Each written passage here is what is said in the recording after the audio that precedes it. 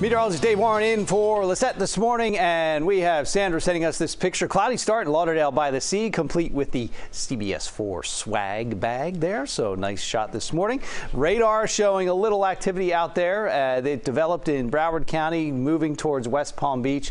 Was inland there of Broward County, the metro areas, but Lower Keys getting that bit of rain. Few spotty showers continuing to push in from south to north. Mid-70s right now across the area, 75, 6 or 7, a little cooler in West Kendall. So a pretty warm start. The breeze is out of the south, and that keeps us warm and humid this morning. Keeps the moisture in place. That will lead to more showers and maybe even a few thunderstorms coming into the area overnight tonight ahead of a cold front, which will stall just to our north. So not seeing the cooler air coming in yet. More temperatures like this in the next few days. Mid-70s. Cold Arctic air going all the way down to Houston. And the Gulf Coast seeing rain, ice, and snow. That'll stay well to our north, southern tip of the Florida Peninsula, one place that is into the 70s. Here's the rain and snow. There's the storm, which is moving into Louisiana now. Some very heavy snow there. Arkansas are up there continuing to push off air into the Tennessee Valley.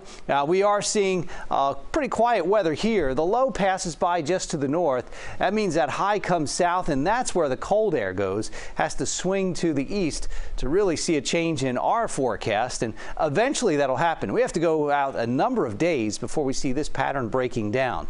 The moisture's around. This cold front gets close tomorrow. There's the cool, dry air, but here in South Florida, we still see temperatures into the 80s with a few showers around.